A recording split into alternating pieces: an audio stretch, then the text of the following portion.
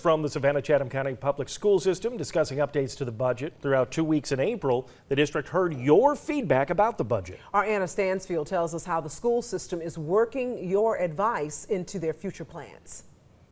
This remains a very iterative and evolving process. Superintendent Dr. Denise Watts says the 2024 to 2025 school year budget is an ever-changing plan based on the continuous feedback the school system receives. When looking at the budget, the superintendent says the district keeps 4 key elements in mind: students, stakeholders, employees, and stewardship. We were very intentional and focused about making sure that every single dollar that we will be asking for in our budget development had a direct impact on one of these areas. When it comes to students, the district is looking to hire additional ESOL positions for those who aren't native English speakers. They're also hoping to hire more school counselors. Looking at attendance, advisement, and course placement for our students, as well as that student well-being focus, providing those individual as well as small group counseling services in our schools. For employees, they're looking to make wages more competitive compared to other districts, so that we can make sure that our salary and benefits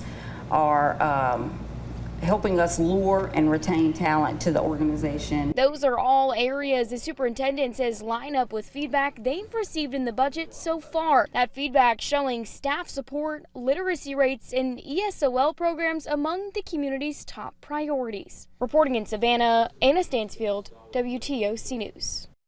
The district is hosting a public hearing on the budget beginning at 6 o'clock tonight in the Whitney Administrative Complex off of East President Street. Everyone is invited. They're hoping to hear what you think as they continue to move forward with the planning.